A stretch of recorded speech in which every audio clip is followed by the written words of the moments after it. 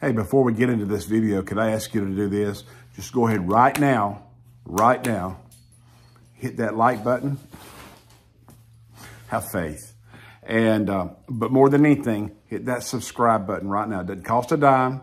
I need you to subscribe. I'm so close to that $1,000. I need you to subscribe right now. I'm so close to that 1,000 subscriber threshold. 20 more, I think. 19, 20, 21, something like that. Hit that subscribe button. Help a brother out.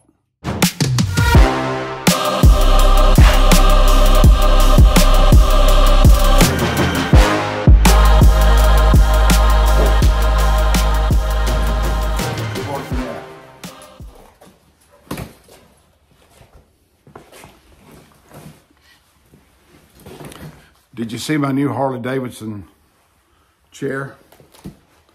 This was a Christmas gift from my beautiful wife. I actually mentioned it. She was asking me, what do you want for Christmas? That's Gus. I'm really hard to buy for her because I have expensive taste. I think he sees another dog. Hey, shit. Sit. Lay down. No, lay down.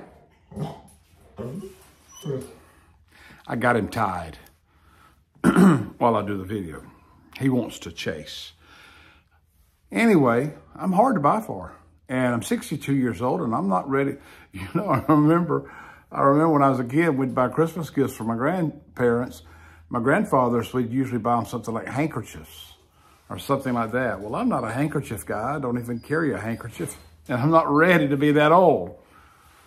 So anyway, I have this expensive taste. You know, I want things like custom dynamic lights, you know, $200, $300, $500. So when she was picking my brain for Christmas gift ideas, I just said, well, you know, Harley Davidson has a nice bag chair. I saw one in the dealership. They have a nice bag chair, and it's pretty cool. I said, but it's expensive for a bag chair because in the store it was $85. And I thought for a bag chair that was pretty expensive. But anyway, she bought it for me. She ordered it online, got it for $80. And I'm quite pleased with it. I did a YouTube short about the chair. I don't like YouTube shorts. I'll tell you about that later.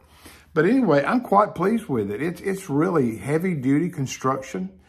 The material that the chair is covered in, I don't know what you call that. It's some kind of synthetic, something I'm sure, canvas.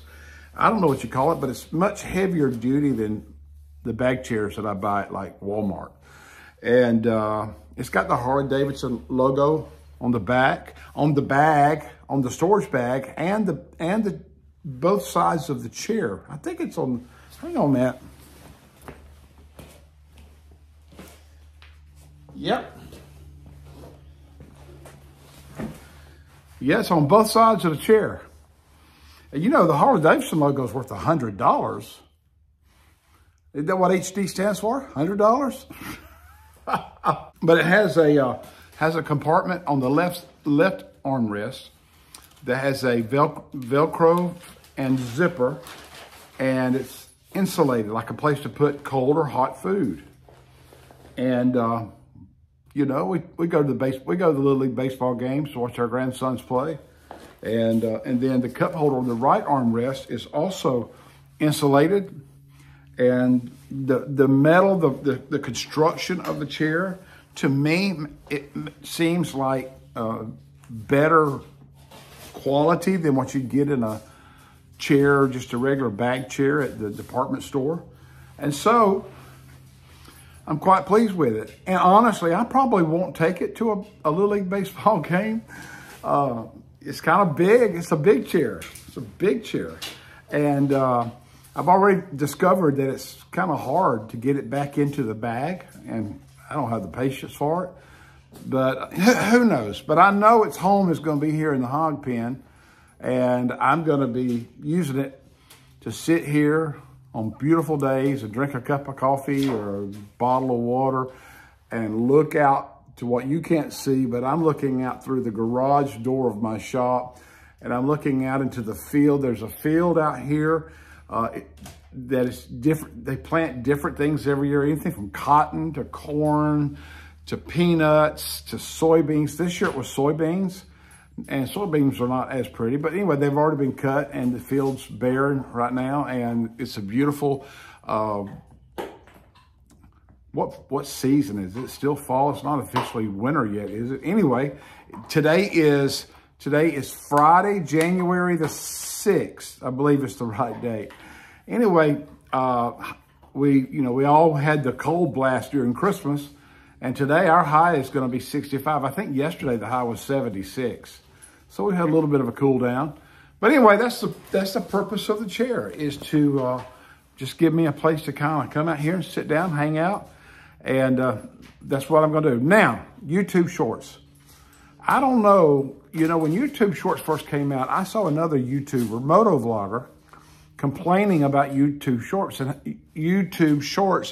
and how it was affecting their channel.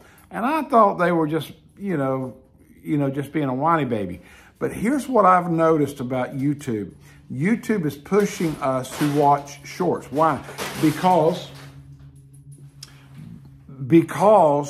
our attention spans are shorter, and but the shorts are short, and the habit is to just keep scrolling and keep looking at it, and you go on. Hey, stop it.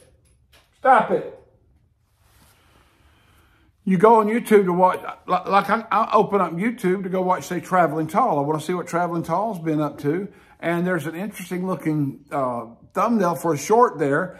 And I click on it, and before I know it, I've sat there and watched 10 minutes of shorts. Not really 10 minutes. I hope I've never watched 10 minutes. But anyway, you get the idea.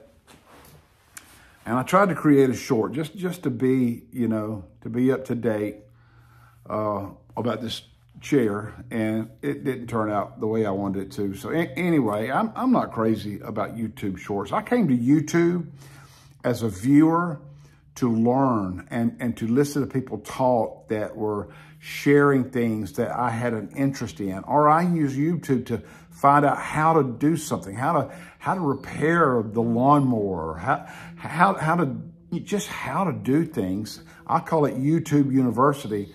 And since I've gotten into motovlogging,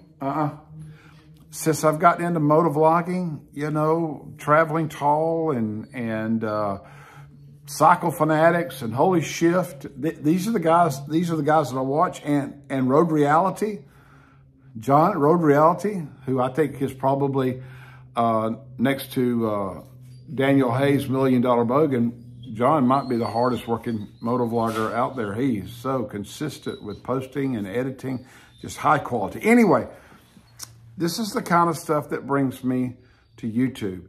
And I don't want to watch a bunch of shorts, but I get caught in it. I get trapped into it with this little short. You don't learn anything watching YouTube shorts.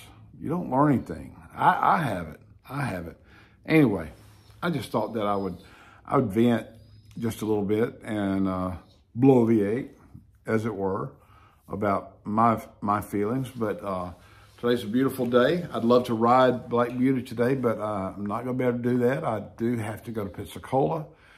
If I were going by myself, I would take the bike. Honestly, I would take the bike. But Felicia's going with me, and she loves to ride, but she's not going to want to ride today with a high of 65. Now, I know that's not cold. That's not cold. That's beautiful riding weather. And she would ride in cold weather if we were like on vacation. Hey!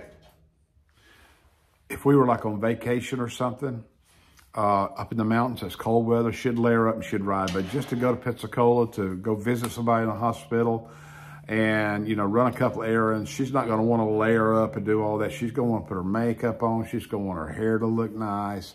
And so anyway, we're not taking Black Beauty today. So, I came on here to show you my chair. That's why I'm here. As Sean Cannell says, sometimes you just got to press record and talk. And for right now, especially in the wintertime, this is probably what my channel is going to be. And, you know, if I get 30, 35, 40 views, I don't know, you know.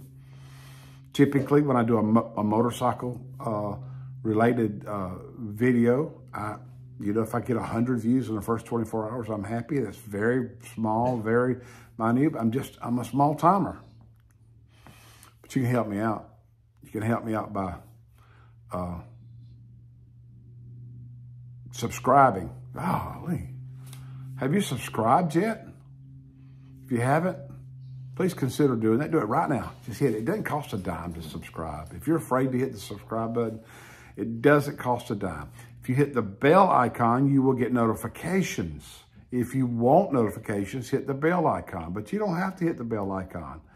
The thumbs up helps YouTubers' algorithms. So anytime you're watching a YouTube video and you like it, I don't care if they got 3 million likes, thumbs up, go ahead and hit it. It helps the algorithms. And so anyway, I guess that's about it for today from the Hog Pen. From the Hog Pen, this is Preacher Moto Man saying to you, trust in the Lord, Jesus Christ. He'll never fail you. Bye.